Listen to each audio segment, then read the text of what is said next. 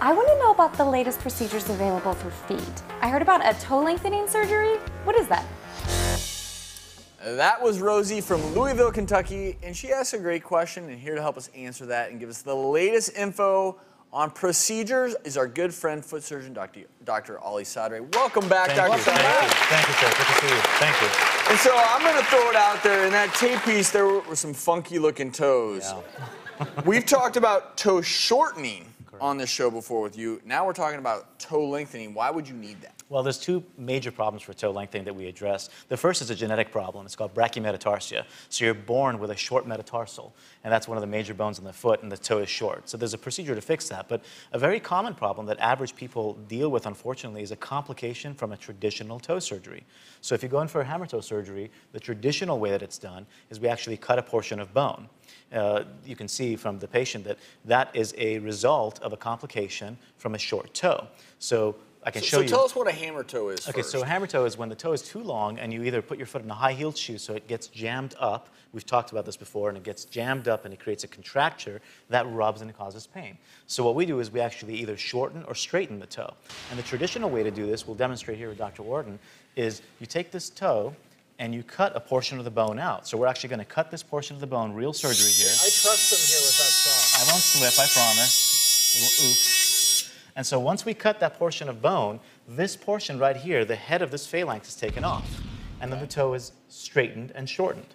Now the problem is, when we fix that, we put, in traditional techniques, a wire to hold these in place. So what you can see here in this model is the wire is holding the toe in place in anticipation for the next step to occur, which is fibrosis.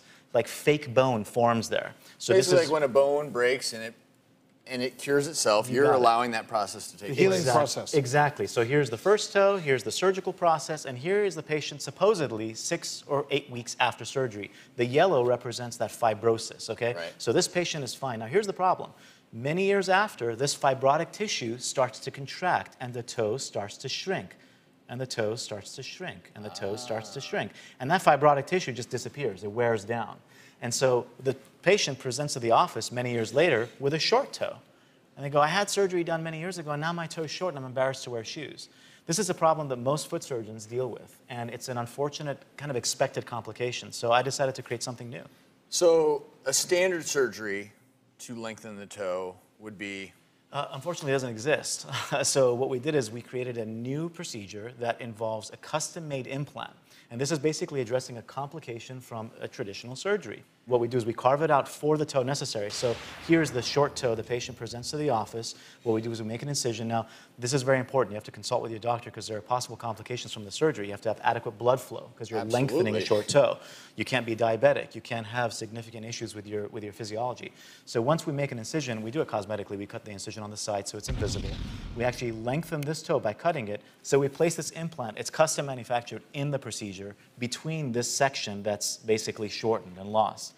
Now, what's important about this is the fixation technique. We actually tie this to the bone so it holds it in place while the patient heals. So the idea is we lengthen the toe. Now, this isn't something that we want to do on the patient. Ideally, we want to do a hammer toe procedure that prevents this contracture, which are some of the newer procedures we've talked about. And maybe the best thing in the world would be to prevent hammer toe in the first place. That's ideal. I mean, change the kind of shoes you wear if you can. Wear peep-toed shoes if you have to wear high heels. Unfortunately, women have to wear high heels in certain occupations. So shoes that don't rub on the toe, don't cause a hammer toe. You know, wear maybe a half size larger so the toe's not being jammed back. So the first symptoms of hammer toe, you're going to start feeling pain in that joint. And so that's when you need to say, time out, 12 hours a day, in my high heels, we've got to cut back. This can happen, which is just unacceptable. So great options, Dr. Sutter. Thank you so much, as always. We appreciate it.